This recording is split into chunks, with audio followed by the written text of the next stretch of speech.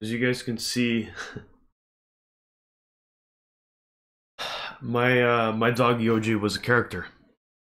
So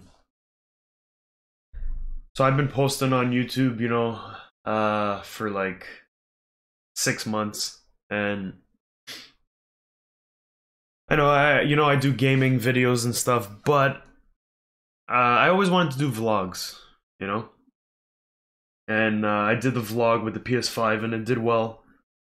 And I really thought, you know, if this is gonna be my life story, then I want you guys to know, you know, some stuff that happens on the outside. So I lost my dog a few days ago. You know, it's a part of life. Unfortunately, it's the roughest part of life. And you know, when he originally came into my family, it was my brother's dog. My brother actually bought it. I have one brother, and he brought him in, and then under some certain circumstances, I don't know, I kind of helped raise my little buddy. You know, he was always there, and it's been rough. When he turned 8 years old, he was diagnosed with diabetes.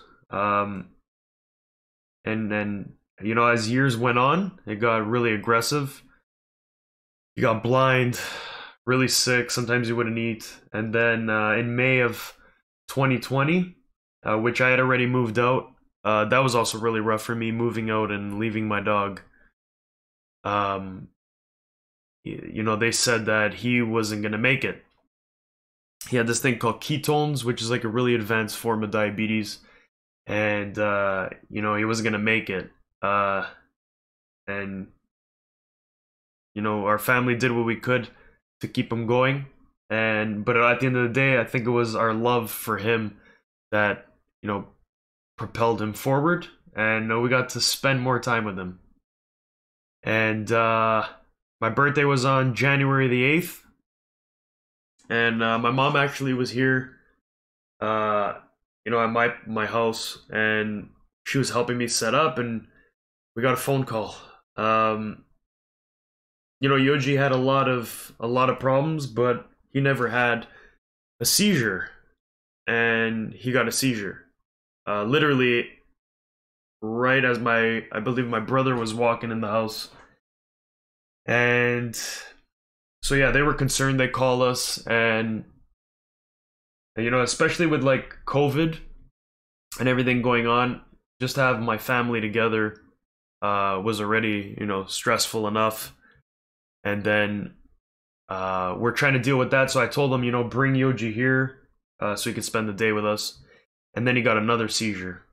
And so then it was decided that, you know, they would take him to the hospital. So they took him to the hospital, and you know, he was okay. They thought that, you know, he wouldn't, you know, be getting any more seizures, and which he didn't. But then he came home and he quickly declined. And I pretty much had him for half my life.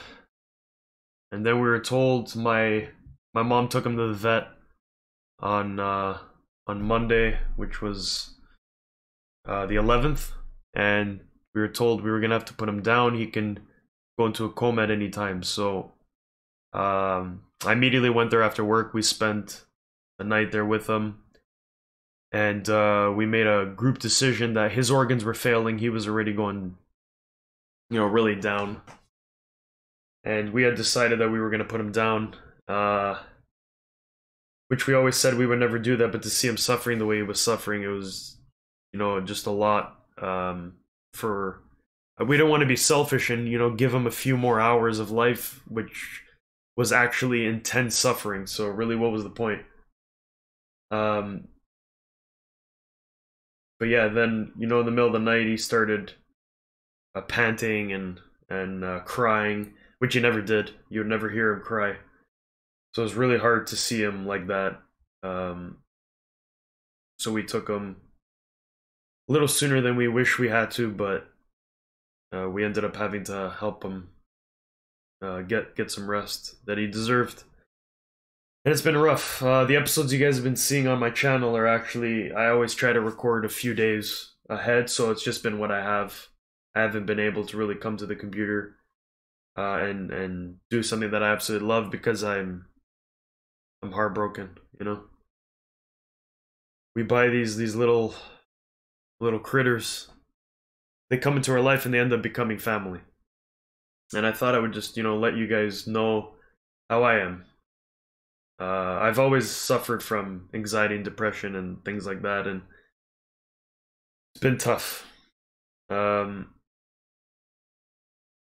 It's I don't have really any much to say. I wanted you guys to know, and I wanted you guys to see the character that he was in the photos. I hope you guys saw and understand why I'm so heartbroken. But anyway, so thank you guys, and I'll be back.